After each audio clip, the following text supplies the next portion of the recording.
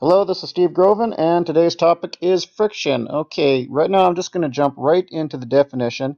Force that opposes motion between two surfaces that are in contact. Okay, I'm just going to get rid of this screen completely, and we'll start talking about friction. Well, let me talk about a couple of the effects of friction. Now, the first effect, it will slow or stop movement of an object. Let's take, for example, the baseball player sliding into home plate. Eventually, that baseball player will slow down and eventually even stop. Sometimes I've seen a baseball game where the baseball player has actually stopped before he got to home plate, which of course was pretty embarrassing for all involved. Okay, the other thing is friction will create heat. Now, as any scout knows, if you rub two sticks together or if you rub a stick on top of another surface, you will eventually generate enough heat to start a fire. I've tried that. Not a very easy thing to do, but it is possible. And the other effective friction is air resistance. Any pilot knows that, or anybody in a car knows that when you are driving into the wind, well, the plane will, of course, get better lift, or the car will be slowed down a little bit. But their air resistance is one effect of friction. All right, let me continue on. Now, there are two major factors that will affect friction, and this time I'm going to get this pain out of the way completely. Force and roughness. In essence, greater the force, greater the friction. Now, that's because the force that we're talking about is gravity. As gravity is pushing down on the block, it is pushing the surfaces closer together. You push the surfaces closer together, you will increase the amount of friction. The other one is the rougher the surface, the greater the friction. As this little diagram depicts, well, we've got a picture of a guy skiing down an icy slope, and the same picture of the guy trying to ski down a grassy slope. Anybody that's ever tried that would get what would be called a faceplant, because there will be greater friction on the grass as opposed to the friction on the slope. Okay, now both of these values, you notice greater the force, greater the friction, rougher the surface, greater the friction. These values are what's known as directly proportional to each other, which means one goes up and the other one will also go up. Okay, let me move on. There are two different types of friction. There is first the kinetic friction, and that's friction between moving surfaces. So if you're pushing a cabinet across the floor, for example, you will be causing some sort of motion.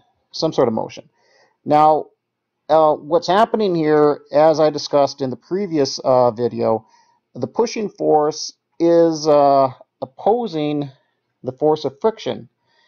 And as long as the cabinet is moving, you have unbalanced forces which are causing the motion of the object.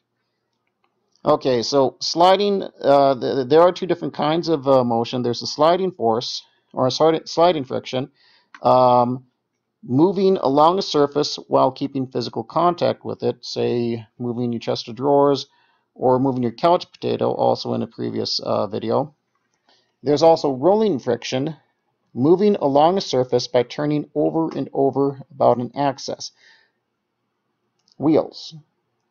Moving along wheels. Now, there is still a little bit of friction on the wheels, but there will be considerably less friction moving over wheels than there is moving just along the surface.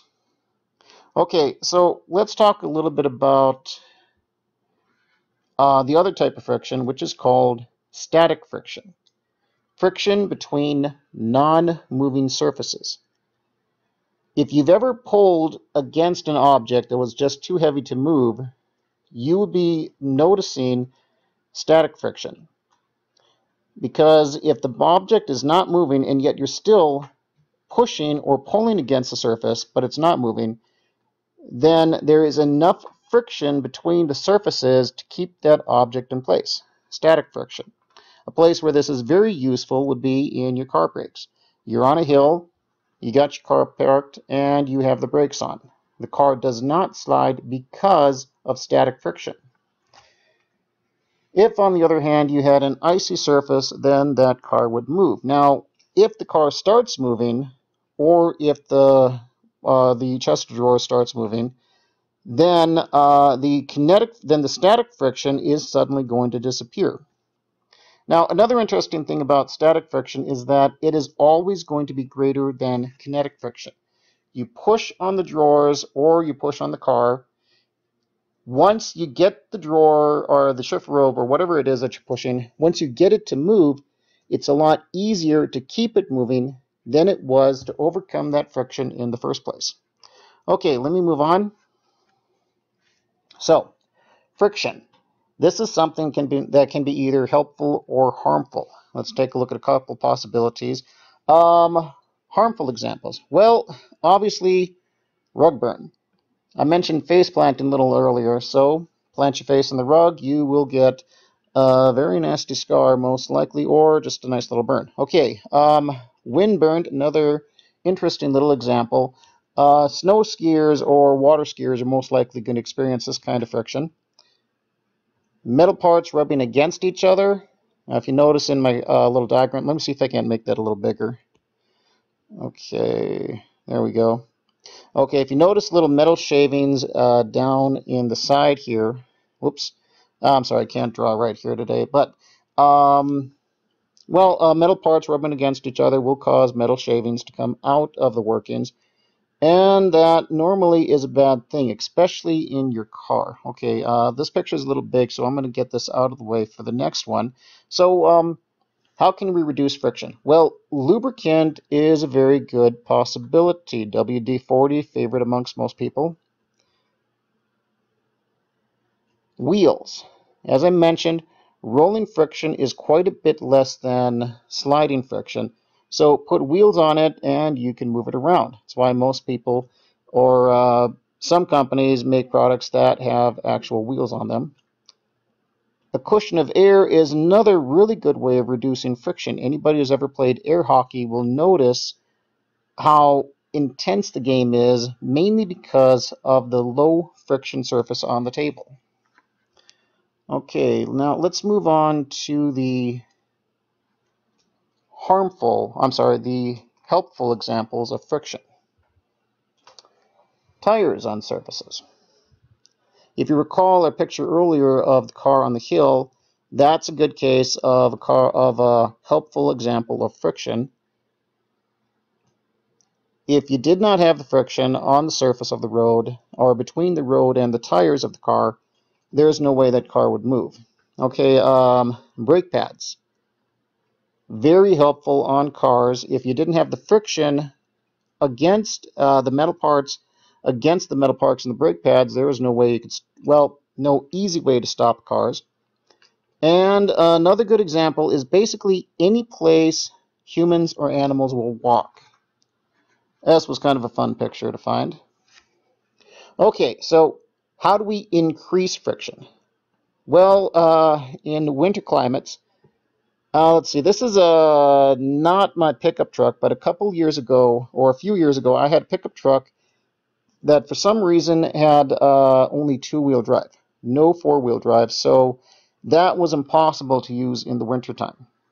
The only way we could ever get, sorry about that, the only way I could get that to go was to pile a bunch of sandbags in the back of the truck, so adding force increased the friction of the truck.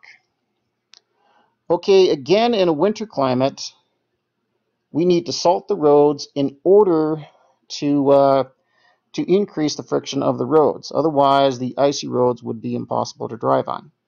So another good example is to use salt or even gravel on the roads to increase the roughness of the road, which increases the friction. And strangely enough, another way to increase the friction in any kind of system is to increase the surface contact. Okay, let's take, for example, bicycle tires.